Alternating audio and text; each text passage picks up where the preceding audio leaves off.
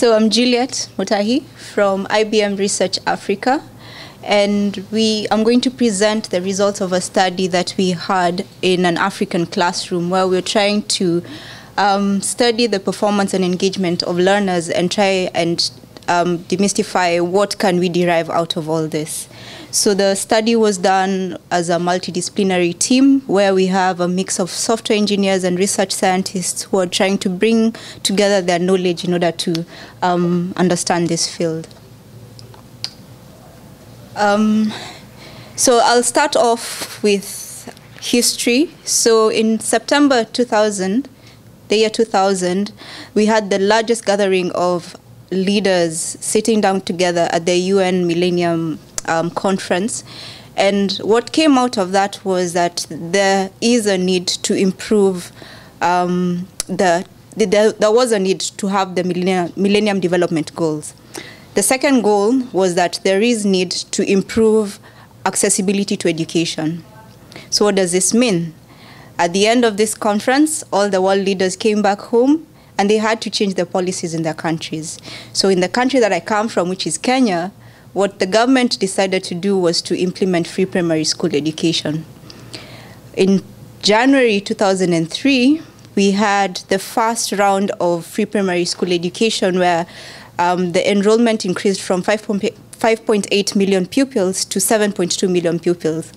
So generally what we can see in this chart here is the ratio of pupil to teacher in the various countries, and Africa has the highest pupil to teacher ratio, with some countries having the ratio as high as 60 pupils to 1 teacher.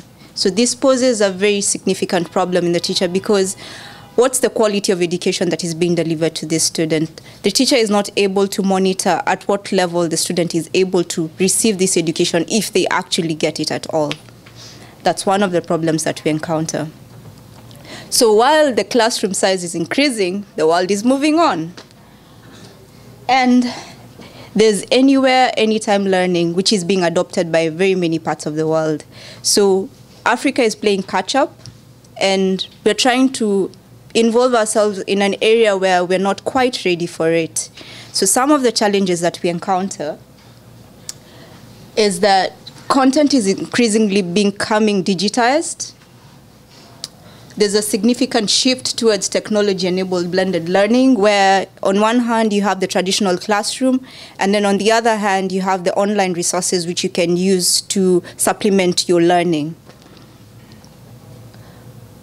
ICT in schools is becoming a reality, and using Kenya as an example again, last year, which is 2016, there was this sensitization where the government dished out tablets to primary schools, and that is used as one of the modes of learning. But what we realize at this point is the learning content on these devices is very different from what the teacher is actually delivering in a classroom.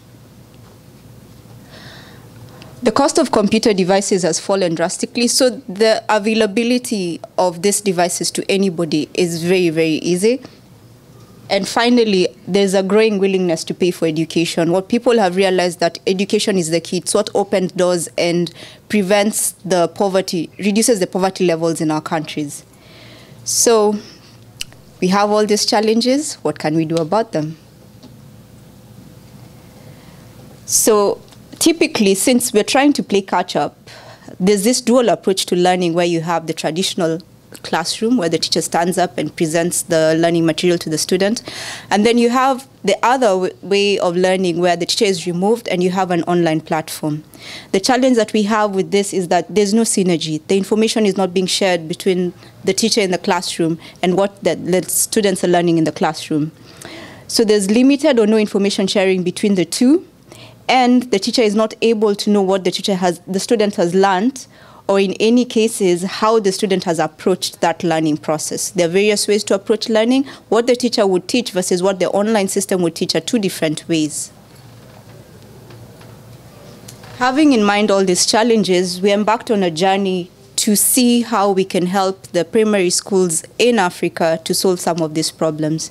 So as IBM, we partnered with a primary school, and We had a series of workshops with the teachers, just trying to understand how they approach learning and the different ways in which they do this. So we had workshops with them, we had design thinking sessions with them, where we took their learning curriculum, tried to understand how they deliver learning. We did immersions in the classroom to understand how they interact with the students. We also attended some of the practical sessions where they used the online learning tools to just have a good understanding of how all this comes together. So at the end of the workshop, two things came out. So we understood that blended learning environment should be seamless and should support several modes of learning, where not only in the classroom, but also outside the classroom. And then during the blended learning journey, there should be support for tracking the student engagement with the learning material. So out of this, we came up with a system that addresses these two issues primarily, and we call this the Cognitive Learning Companion. So the Cognitive Learning Companion is a mobile-enabled platform that supports three modes of learning. So we have the school mode, remote mode, and interactive mode.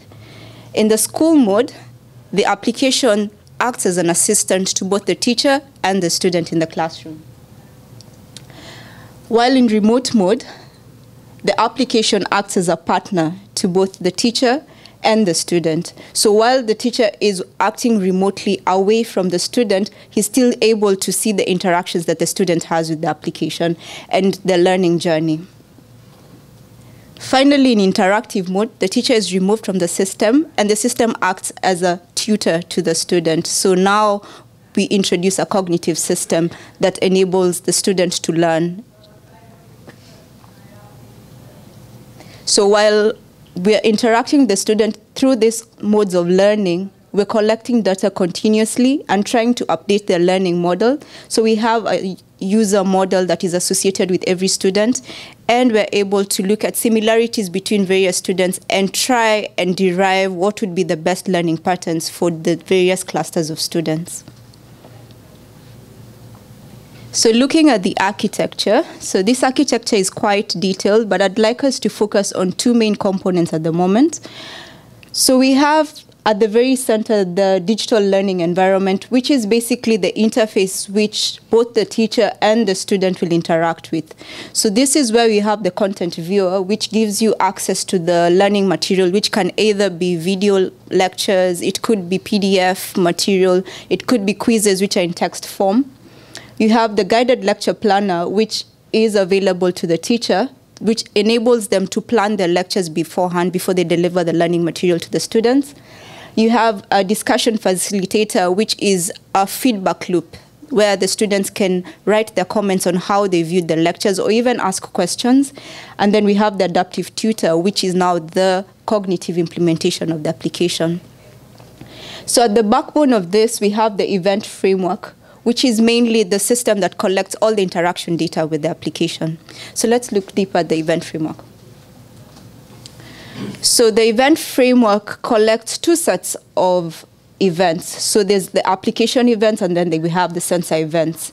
So this framework is deployed on a device, such as a tablet device, which has a variety of sensors, such as the accelerometer, the GPS, a camera which has face detection, and all these sensors are activated on the device. So at the application level, you have the various interactions which are taking place on the device, and all this is collected.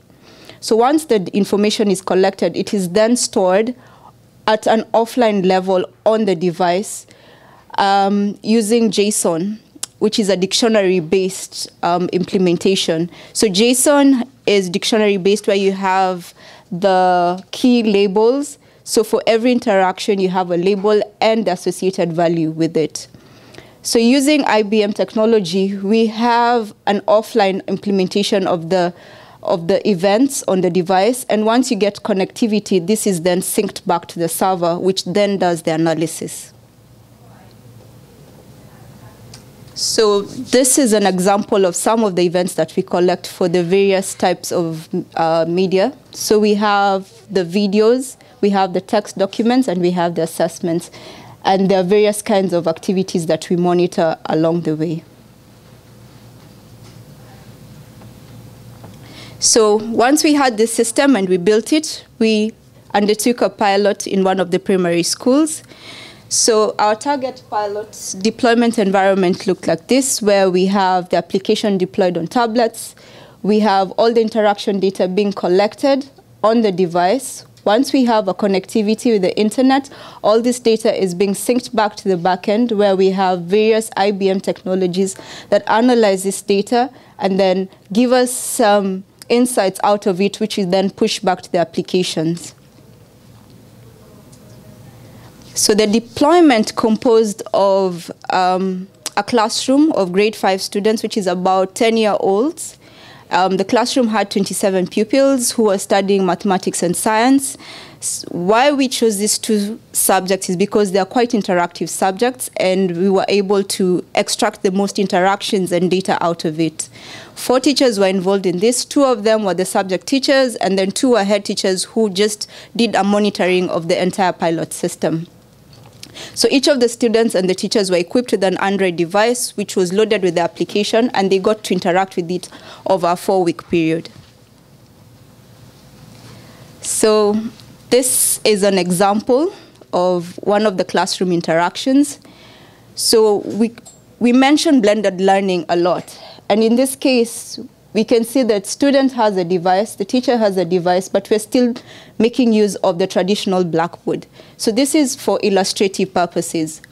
Using math as an example, you having the step-by-step calculation of a question, you have to use the blackboard so that these students can be able to understand how to approach a problem.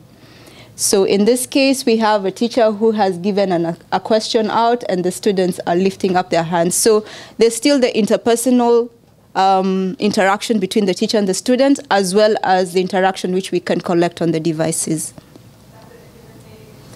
In this next case, we have a student who's using the device in remote mode. This was inside a school bus.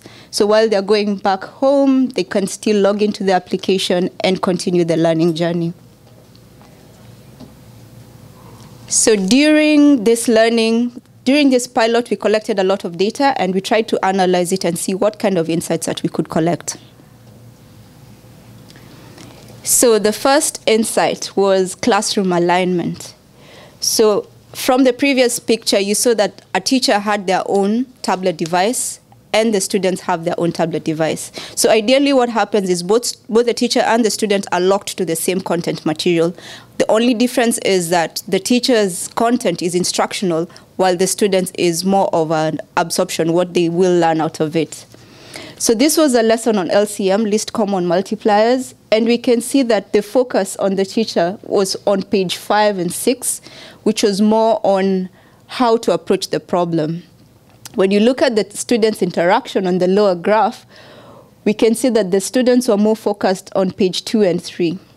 So when we went back to look at the content material, we realized that page 2 and 3 was more on the prerequisite which is needed for you to approach an LCM problem. The teacher was unaware of this, and the teacher had progressed to much advanced levels in the classroom while the students were being left behind.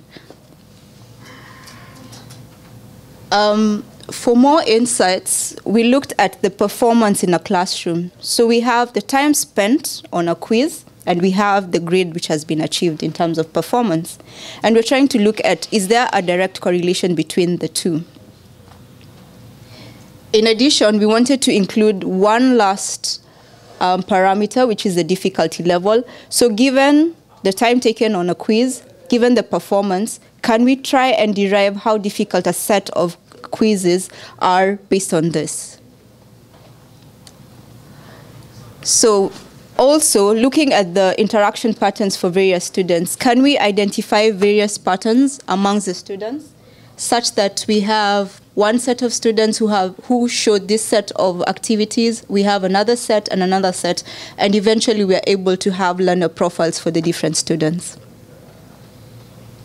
So using our data, we tried to do an analysis, and in this case, we're looking at the grades achieved versus the time interval.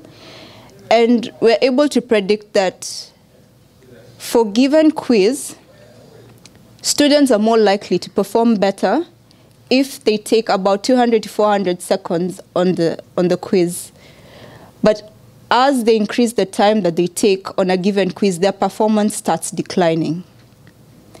So this was a very interesting indicator because initially when we had the quiz, we didn't have any time that was allocated for a certain quiz. We only dependent on the teacher's knowledge on a given course material for them to determine if the quiz is going to take 10 minutes or 5 minutes.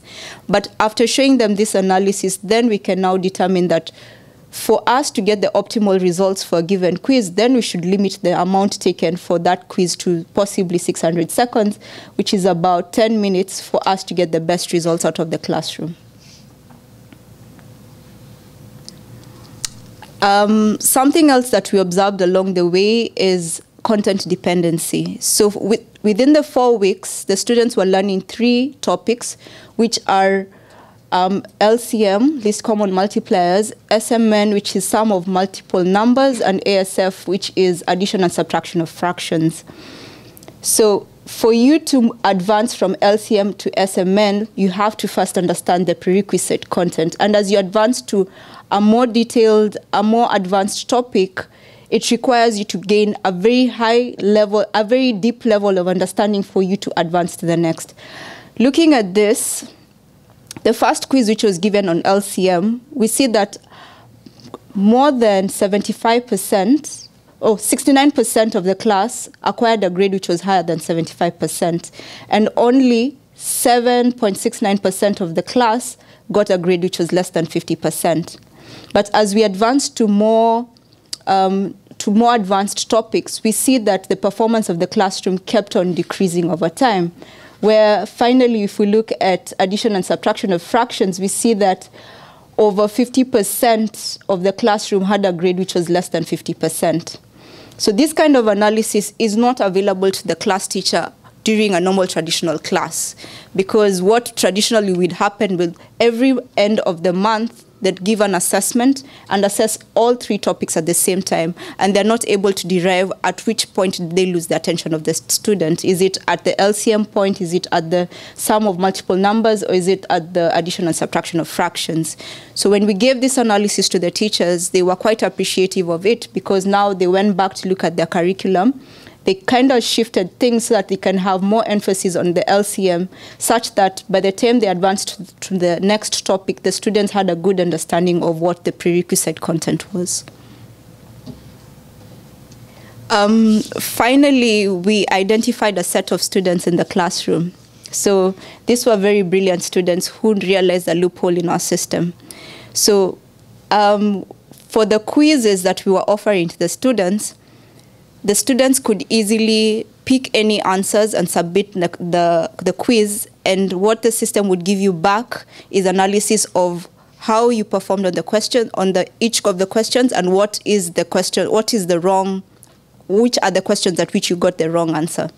So the students managed to game our system, and they would do this multiple times, trying to figure out which are the right answers. And over time, their performance increased. So you'd find a student who take up to 15 takes on a given quiz, and their performance increased. So initially, they get a 10%, and then their performance increased to a 20, all the way to up to 90 or 100%. So these are the outliers that we're able to identify for the math quiz and the science quiz students, who we found are quite brilliant students. But the question that we were left with, did they learn anything out of this, or did they just game our system? So some of the deployment challenges that we encountered is there was intermittent internet connectivity in the classrooms, which was quite a challenge because our system was fully reliant on internet connectivity. Also, the devices needed to be charged often because they consumed a lot of energy. So within the classroom, would find a case where about 5 devices would be low on power, and those students would have to share their devices, which wasn't the quite ideal case to collect the engagement data. So in conclusion, we found out that there's frequent misalignment between the pace at which the teacher teaches the students and the pace at which the students are receiving this learning material. Also, the study revealed that there's a strong correlation between engagement and performance, and the more engaged students perform much better. So for future work, we'd like to enhance the system such that it's able to have real-time insights on the device and bring back this information to both the learner and the teacher without being too intrusive because of the age gap, the age set that we are trying to interact with at this point. We'd also like to enhance CLC such that it can work quite well in the resource-constrained environment that we are interacting with. That's it. Thank you.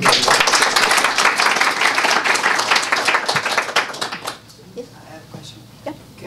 Could you talk a little bit more about the user model, user profile, what sort of features went in there, and how you found the closeness to other user profiles as you cluster them? Okay, so for the user profiles, we're mainly looking at the engagement data. So most of the content that we had was either in terms of video content or PDF content. And looking at the classroom environment, the students are more likely to follow what the instructor is saying as opposed to what they think is right. So we're trying to look at such interactions, who are more likely to follow the instructor and who are more likely to go at their own pace. And does this translate in terms of their performance? Does it reflect in their performance? So that's how we're able to profile the students. Yeah. I have a question. So is the technology Watson, like IBM Watson around this, or it's totally different? It uses some components, yeah, at the back. And for the sensor, in one of your slides, I saw video. I guess you are referring to student video. So did you collect any student video for this study? Or? So video is the learning material. So having an illustrative video that tries to explain a concept. Okay, because it was under sensors category. I thought you are also collecting. No. Because of privacy reasons, we couldn't collect the front-facing camera videos. Yeah. Mm-hmm. I think this is a very interesting work. Thank you. I saw some of the courses that you run the system on. Is it just an examples, or this is run across all courses? The reason I'm asking is to get the dependencies between the content. If there is a human intervention, like an instructor needs to say that this is dependent, or do you read the content material somehow and identify these kinds of dependencies? So the teacher was burdened with preparing the content material. And so we were trying to derive the dependencies on our side based on the performance that we realized, right? So the curriculum, so let me start with the problem with the curriculum. The curriculum is not well structured. So the teacher knows that they need to instruct on these given topics, and it's up to them to define the correlations, right? So using our system, we're able to define a more fine-grained relationship between the different concepts and bring back this information to them so that they can restructure how they order their content. Yeah. Actually, I have one. So it was more to do with the performance and the number of attempts that students had taken. Mm-hmm. And it's just the y-axis had, numbered up into the hundreds of attempts. Like, so are you saying that there was a student attempted like a maths question 600 times, or what?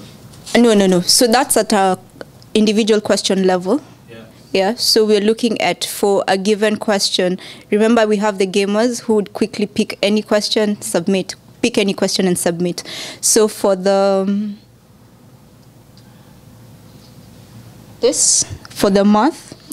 math quizzes, they had more time to work on their quizzes. So I guess that's when they had more time to try and game the system and figure out what happened. Yeah. Curious because that's a lot of wrong attempts, so they must have spent a fair amount of time.